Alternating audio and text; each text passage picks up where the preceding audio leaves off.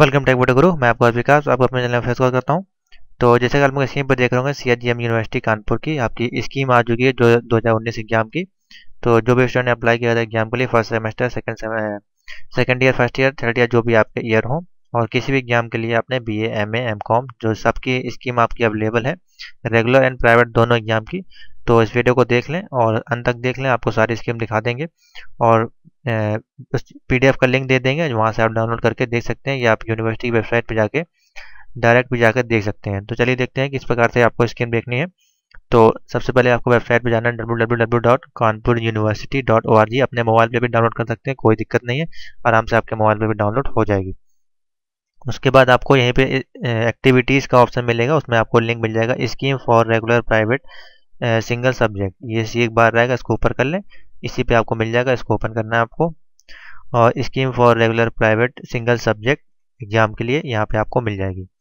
तो किस प्रकार से देखना है आपको बता देते हैं कौन सा आपका। और यहाँ पे office order for scheme regular private scheme, इस पर क्लिक नहीं करना है आपको।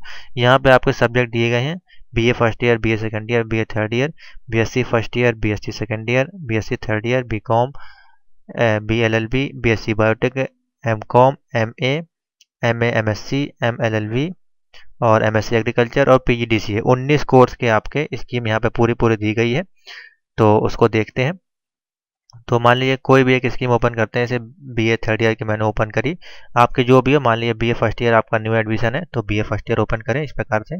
और PDF इस प्रकार से मिल जाएगी। किस प्रकार से देखना है आपको स्कीम को, तो आपकी जो टाइमिंग रहेगी वो रहेगी जो 7 से 12 BA फर्स्ट ईयर की जो टाइमिंग रहेगी सुबह 7 से 10 रहेगी। और इन्वायरमेंटल का जो पेपर होगा अगर आपका लगा होगा इसी में, तो इन्वायरमेंटल का पेपर आपका पर्यावरण परीक्षा का अगर पहली बार एग्जाम दे रहे हैं तो 7 से 9 बजे होगा। ऑब्जेक्टिव होगा यहाँ पे 2 घंटे का।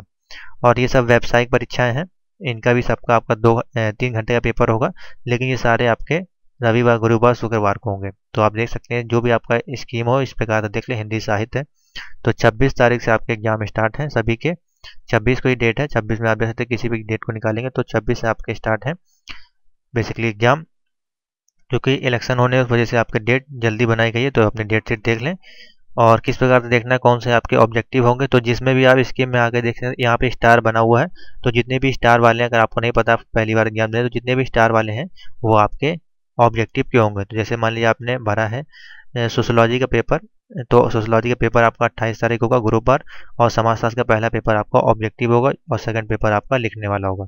उसी प्रकार अगर राजनीति का भरेंगे तो 5/3 को होगा आपका राजनीति का, पॉलिटिकल साइंस का, और वो आपका पहला ऑब्जेक्टिव होगा। तो इस प्रकार से आपको देखना है। तो जितने भी स्टार बने हैं इसमें किसी में भी स्कीम में आप देख सकते हैं, सब में स्टार आपको मिल जाएगा। ये आपका BA थर्ड ईयर का है जो कि है आपका समाजशास्त्र में आपके 3 पेपर होंगे, 26, 27, 28 को है।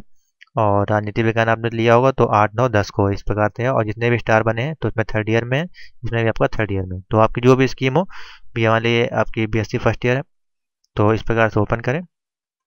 और गणित का पेपर है प्रथम पेपर, वो आपका ऑप्शनल होगा। और बाकी आपका इस प्रकार से आप देख सकते हैं गैप में है। तो ये आपके 9/3 से स्टार्ट है BSc के और BA प्राइवेट वगैरह के और रेगुलर वालों के। तो ये दोनों के हैं आपके, रेगुलर प्राइवेट दोनों के एक साथ ही पेपर होते हैं आपके, ये भी आपको पता होना चाहिए।